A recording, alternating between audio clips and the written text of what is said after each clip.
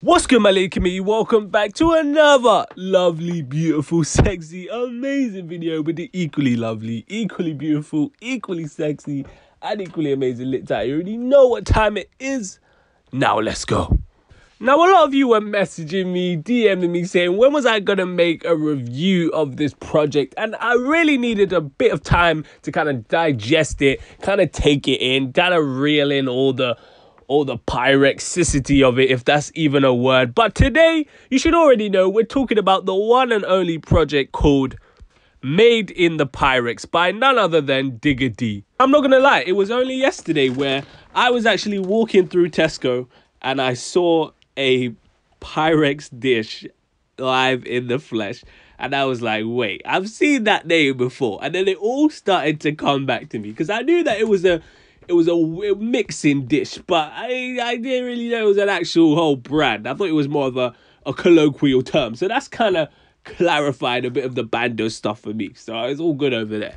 But yeah, DIGGA D's first project of 2021 is out, and we're going to break it down, usual track-by-track rundown. There's not a lot of tracks on here. I think it's about 12, so I can basically go through everyone. And yeah, that's what we're going to get into right now. But you already know what you got to do. You just got to like, comment, subscribe to keep you up to date every time I drop a banger like this one. And hit that noti, because you ain't in the nitty, so you can be the first to know when one of these videos comes out. And without further ado, let's get straight into it.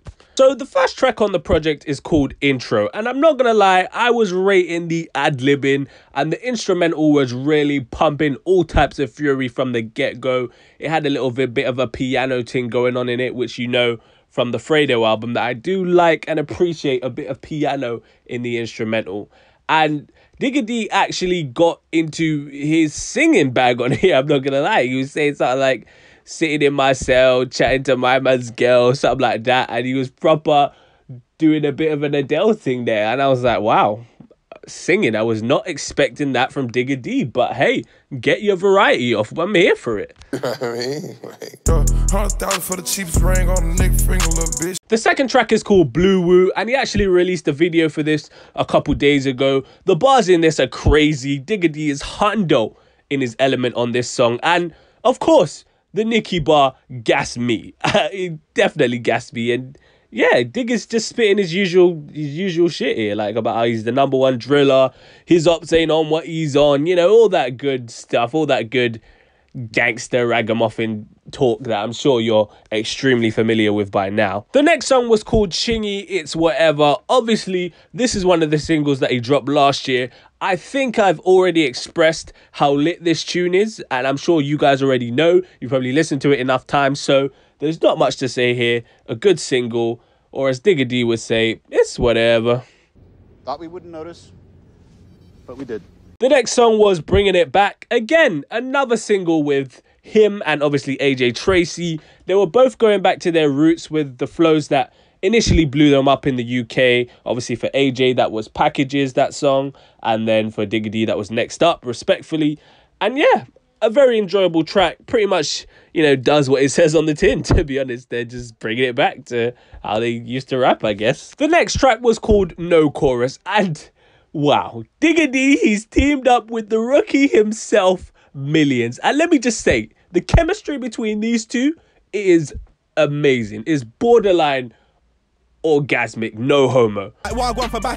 Millions comes in with that typical flow that sounds like he's explaining why he was late to class or explaining why he forgot to bring his ingredients to food tech. He's just spitting all types of fire, and the back and forth between these two is basically unmatched. I will defo be adding this one to the playlist. Millions even tried to mimic DIGGA D in this song as well, and I'm not gonna lie, I thought that was quite funny. And we actually got DIGGA D letting us know that he still hasn't cut his nails. And I think at this point I'm starting to get a bit concerned about that. It sounds a bit weird to me, but hey, your nails, your choice, as they say. I don't know if they say that, but maybe they should. Maybe that's a new hashtag, your nails, your choice should be trending. I don't know. I don't know. The next song was called Why, and now again we have another smash single, another track that I've expressed numerous times that how fire it is and how good of a song it is. So I don't really need to go into it. I'm sure you lot already know what Why is and what time it is with Why. The next track was called Clout Is Killing My People, and honestly, I don't know what this was, to be honest. Like, I don't know if it was an interlude or if it was like a preview or something like that. I don't know. I don't know. But it seemed quite out of place, I'll be honest. It just seemed like unnecessary. I don't know why I put it in there, but I don't know if he was trying to send a message or something like that, but maybe that one should have been a phone call or something like that. You know what people do on interludes, but I don't know. It just seemed a bit weird to me. Let me know in the comments if you thought that was in place or not. I didn't personally. This next tune is called Folknem, and this one is another fire tune. He obviously teamed up with Savo and DK, and they both done their thing on this song. They sounded like they were, you know, flowing off each other quite nicely. They were all coming in with good bars. It seemed energetic. No one felt like they were slacking. It felt like the energy was being kept up throughout the entire song, which of course we love. Next song was called My Brucky, and yeah, this was another cool track. DIGGA D was bragging about who he shot, all that gangster stuff, you know, and again, he started to sing on this one a bit too, and it seemed like DIGGA D, he's trying to do the singing thing quite a few times on this album. He's adding a bit of variety, and I'm not sure how I feel about it, to be honest, but hey, he was saying, you know, I can't hate on it. That's all I'll say. I'll say that much. The next song is called Gunman Sound, and DIGGA D jumps on the song and says it's for all the gunmen. So I don't know if I should necessarily be listening to this one, but yeah, he's going hard, he's going aggressive on the track, he's got an aggressive flow, he's got a little bit of a like background sound, which was sounding very Pop Smoke-ish. I could definitely imagine Pop Smoke on this particular instrumental, and yeah, it was a good track. And at the end, he said that he doesn't beat children, he just waits till they grow big and he shoots them, which, wow, a bit of a crazy, violent line there. I don't know what to make of that one. I mean, I don't know if you should be watching a child that long. I don't know. I don't want to get into it. It's a bit of a crazy line, you know. Let me know what you think about that line. The next track is called Window, and whoa boy, DIGGA D is getting into his Jamaican patois Caribbean sound on this one. He even put on the accent and everything, and I was thinking, okay, he wants this playing at the Jamaican family barbecues. Let's be real. And now I know he was proper doing the Caribbean thing, because he even did the squeaky voice thing, which, if you don't know, is a classic kind of quirk on these Caribbean rhythms. That meaning that I mean, like, that's not the way you sing that song, man. That voice that sounds like they're on the toilet or they're lifting weights when they're recording. It was that kind of voice that I was hearing, I'm not gonna lie. Final track was called Trust Issues, and DIGGA D ends the album talking about basically how he doesn't trust anyone, and that even includes people in his family and the distrust in his circle. He again used the Jamaican accent again here, and I was just like, wow, what is it with these UK rappers and this Jamaican accent thing or Caribbean accent thing? Because Chip was doing it as well, and I was just like, I don't know if that's a trend. I hope it doesn't start to become a trend, but it might do just from me saying it. But yeah, I don't know what to make of it, you know. Some sound better than others, and that's all, I'll say that much. But yeah, overall, I'd say that this is a very solid effort from DIGGA D. You know, I did say that he's one of the people that we needed a full project from him this year for him to really, you know, take off and solidify himself. And it seems like that's what he's giving. He seems like he's dropping videos for fun. He's dropping songs for fun. DIGGA D seems like he's in a very good position. And if he keeps up the consistency this year, he could be well on his way to being one of the top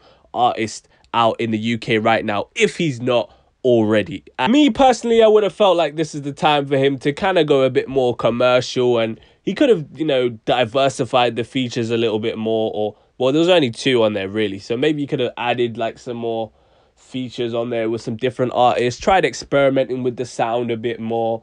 Or if I at least want him to do that on the next one, to start experimenting a bit. Don't do the heady one, that album that he dropped, the name that I can't remember, that I'll have to put the picture in after. Don't do that level of experiment, but kind of, you know, switch up the sound slightly. But as they say, if it ain't broke, don't fix it, and it's not broke right now, so, you know, maybe don't take my advice. I don't know, you guys gotta let me know. But yeah, good album, good effort. Thank you, DIGGA D. I will be bumping this for some time to come. But let me know what you think about that in the comment section down below. Do you think that this album was a good album and that Digga D has solidified himself as one of the top people in the UK with this project? Or do you think that it's a bunch of baloney that I don't know what I'm talking about and this album was garbage, trash, dumpster juice? You let me know in the comment section down below. Don't forget to like, comment, subscribe. We're on the road to 500 subs. You already know what time it is. You can follow me on my IG at lit.ent__ for all your music scene updates. Follow me on my personal at the only lit.ent if you care about what I do when I'm not making these bangers for you. I post updates on Twitter as well, so you might as well follow me on there, because what else are you doing with your life? Absolutely nothing, mate. Stay black, and if you're not black, stay whatever race you are. I bet. Peace. Oh, you ain't know I could sing?